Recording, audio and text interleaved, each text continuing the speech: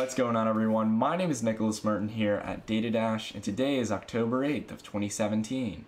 Well, folks, as you all keep up with the channel, you know that I love getting feedback down in the comments down below, and I've probably gotten, just this past week alone, over 100 requests about this cryptocurrency. And in fact, it actually got second place on my recent ICO straw poll that I launched out to cover on this channel. And it is no other than Waltonchain. I've seen that there's an absolute fan base behind this cryptocurrency, and I can see that there's some decent optimism behind it and reason to be optimistic. So today I'm going to finally cover it. I know I'm a little bit behind in the sense of covering Waltonchain. It's been out for quite some time. Came out in early September after it launched its ICO, and it's been quite successful since then. So with all the China funding kind of disappearing from the space, Waltonchain has been able to kill it recently. And we're going to learn as we go into it really what Waltonchain is trying to do. It's trying to tap into something known as the Internet of Things. And if you don't know what the Internet of Things means, it's pretty much tracking information for supply chain management. That's the general kind of sense of the Internet of Things. Now, it could be a lot of different things as well, but Waltonchain right now is focusing on supply chain management and bringing that industry to blockchain, which is something that is very, very feasible to bring to the blockchain. And we'll talk about it more as we go through the video. So, real quick though, as always, before we do any fundamental analysis, looking at the fundamentals of the technology, the team, and the concept, we got to take a look at the numbers as always. So here for Walton, we can see that the market cap is sitting just under $200 million, and it has gone over it before. However, we're experiencing a slight pullback here, and we can see that the volume is remaining strong as well. So the valuation I would almost consider pretty much as a mid-cap by now, seeing as it's around $200 million in valuation. Its volume is looking nice, it's easy to trade and invest in, and you can also see that the circulating supply is quite nice. Now, there's going to be an eventual max supply of 100 million Walton coins, and there's a total supply right now of 70 million. So I would assume the differential is because of the ICO and who holds a decent chunk of it. I would assume the Walton team has a decent amount as well for development costs. So, that being said, we can see that the volume and the price action is looking quite bullish on this. Now, why has this been able to spike up so much ever since? Well, I'm going to say there's a few factors in this. As we'll go and look at the big chunk of it, which is fundamentals, and I think people just realizing how much opportunity there is with this. But along with this, this has had a recent benefit, much like most recent kind of Chinese ICOs or even past ICOs like NEO, that have kind of been fearful of China. You know, there's been a lot of news around it, there's a lot of funding, and we kind of got out of that phase. And you know, what's kind of happened is said and done. You know, there's not much headlines rushing against these ICOs. So, or at least these players in China. So we'll have to see if Waltonchain can remain sound, if the funding is going to come back. That's really the only worry I have with this cryptocurrency. But outside of that, let's go ahead and take a look at Walton. So Waltonchain is bringing blockchain to RFID technology, and this is trying to spark something kind of known as the Internet of Things. As I was talking about earlier, it's tracking of information, being able to store that information, and keep track of mostly supply chain management. So a few different ways that you could do this in a sense of practical business application is tracking of temperature, tracking of quality assurance, tracking of location. You know, is it at the warehouse in Shanghai? Or is it on a shipping boat going across the Pacific Sea? You know, there's all kinds of different ways that you can track things through the Internet of Things and use RFID technology to do so. And securing it on the blockchain is extremely good because it's better for transactions of information, as well as security and storage of that information, because a lot of the times that information can be vital, and it's needed that it's very needed from the start that it's secured. Okay, so again, this is something that could very well be put on the blockchain. Now, a lot of people are curious about the name Walton. Walton originally was named after the creator of RFID technology. And RFID technology has changed the world in a lot of ways. It's been very, very efficient and very good for supply chain management, as well as keeping track of quality assurance for products. So they named it after the founder of the RFID chip, and I think actually they launched the ICO on the 5th year of his passing. So, rip Walton. But, I mean, honestly, it's a very interesting technology. And, of course, they got their little acronym here, Wisdom, Alter, Label, Trade, Organization, and Network. And basically, I know a lot of you might think, like, Nick, this is an interesting concept. This sounds great. It seems like they have a great branding. It was a recent Chinese ICO, so it's got to be big.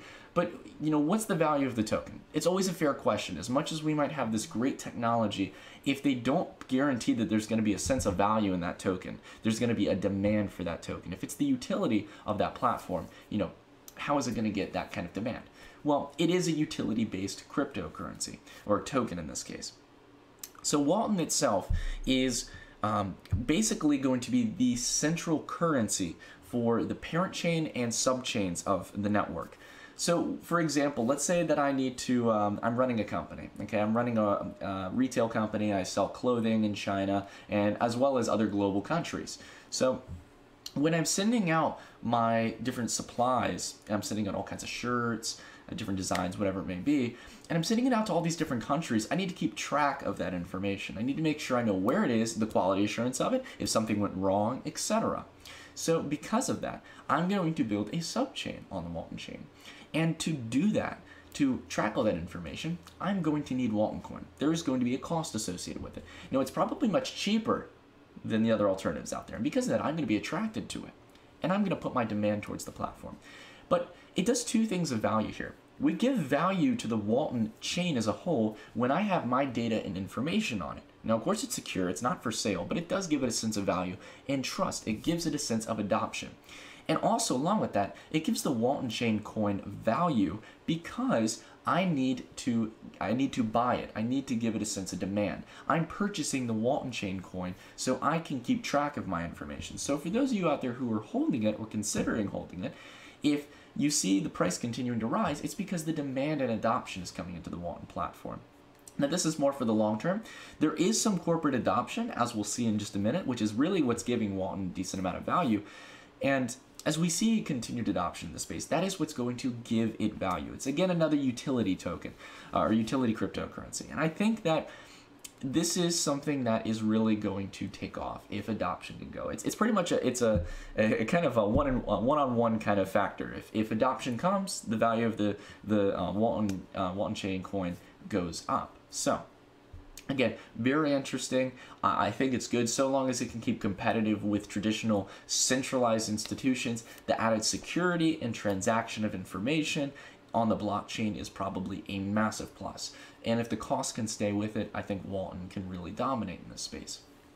Now, for some reason, the introduction video will never load for me, so I'm sorry I can't play this for you all, but I recommend if you can get it to load, go watch it.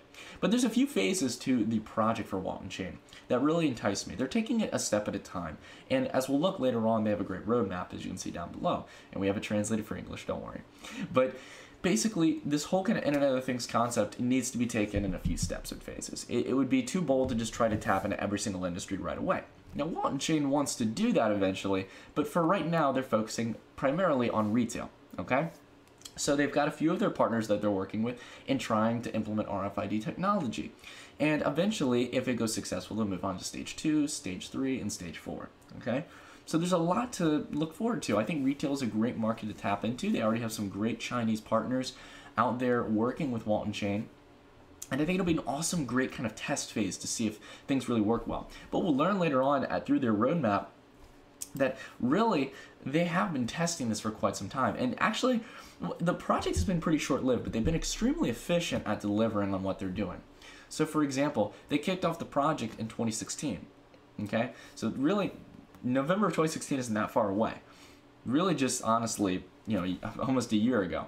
And because of it launching so relevantly soon, it's been able to do so much. They've been able to develop patented technology. They've been able to run test systems, get corporate partners to work with over the time that they've been existing. And because of that, it's proven that they're a very effective team. And the roadmap as well is looking very nice. They're looking to get a Walton digital wallet, which is good. They're looking to do more simulation tests and prototype tests for the RFID chips. They're looking to eventually implement smart contracts into the system, which is going to be very necessary for mass scale adoption. They're looking to do mass production of blockchain RFID tags, so they'll be able to send out to mass corporate enterprise, and that will be good for Walton as well. That if they get good sales numbers on those, that's going to attract a lot of individuals. And I think in general, you're really going to start seeing, as they're saying here with 2020, really the push for the Internet of Things on the blockchain. I've said for a while that there's too much of let's take this industry and put it on the blockchain. There is a lot of that out there. There's let's put social media on the blockchain. Let's put yada yada on the blockchain. It could be really anything. Supply chain management, though, has a technological advantage on the blockchain. This is something that is actually reasonable to bring to the blockchain. And I gotta be fair, I think a lot of people have a misconception. There are competitors out there that are doing this exact same thing. They're trying to get supply chain management, Internet of Things onto the blockchain. However, in the sense of adoption, which we all know is the main factor here, Walton is the leader right now. And it's been very short-lived, only since November 2016. They've been very successful delivering on their roadmap. And if they can continue to deliver on this roadmap, I think that they can be the leader in the space. Not to mention, it's in China. There's a little bit of hype behind China as well. And I think that, the team, as we're going to look at, is really, really stellar. Again, before we look at the team, though, I want to emphasize on the corporate adoption and partners. They've gotten people in retail, they've gotten people in agriculture, shipping, whatever it may be. They've got massive corporate partners in China. No other global partners in the sense of the US from what I can see, but it's good to see that they're starting off local in China and seeing if they can really develop at a more local stage. And the last thing I want to talk about is the team. The team is pretty stellar. They have a nice scalable team. Now, keep in mind this is a team working and kind of a centralized benefit in the sense. It is a company. Walton itself is a company in China. Okay? Now, that being said, this project is going to be something that can scale to a multiple amount of industries, and it is decentralized in the sense of the blockchain. So there is centralized aspects to it, seeing as it's created by a company, but it's still a blockchain, it's still decentralized, and you can create subchains on top of the Waltonchain. So again, sorry, a little bit of a tangent there, but I just want to make sure that even though it is a company, I want you to keep in mind that this is definitely a very stellar team to have on the project. They have people who have years of experience working inside multiple amounts of companies in both in China and Korea, in different Asian nation states. But they've got a lot of people on the team. Now, of course, I didn't get the time to look through every single team member, but they do have people with years of experience, high levels of talent, and I mean, it is definitely something to marvel at. You usually don't see cryptocurrency projects with this kind of scalable team. So, again, I recommend you look into the team, look at their experience, check and see if you can get into seeing any interviews. I love to talk with some of the founders of the project. I'm very interested to see how corporate adoption's going. I'd love to see how the team's working and everything. Are things going well with the project? There's a lot of questions I do have for Walton that I can't really get from the website and all the research that I've done. However, Walton does seem promising, and it's something that if it were to get towards $1 billion, there's still a lot more room to go. I don't know if it can get to $1 billion yet. We've just got to see continued corporate adoption, as it's showing, something that a lot of cryptocurrencies aren't seeing right now. There's a lot of players in the space that are proposing to have the next big thing, or also doing things that things that Walton's doing. But at the end of the day, Walton's the leader right now in RFID technology. It's why it's getting so much praise right now. The one thing I'd say that I'd like to see in Walton, outside of more information and more kind of connection with the community, they do have a very active Reddit community. The one thing I want to see is more exchanges. I want to see this get on Bittrex. I want to see this get on Bitfinex. A lot of other big exchanges. And when it does that, when it gets on those exchanges, I think you could see this pull very well, much like what we saw with Neo, Omise Go, and get into the $1 billion range. I think we could see it. Now, I'm going to tell you all right now, I'm not holding any Walton coin because I don't have an account through Binance. But if it moves to Bittrex, or if I open a Binance account, I'll definitely consider investing in this. It looks interesting. I can see why there's such an active community behind it. I can see why the hype is there. The hype is real, and it's relatively justified. It's good to start seeing some ICOs, or recent ICOs, that have come onto the market, and these cryptocurrencies that have decent adoption. They have partnerships.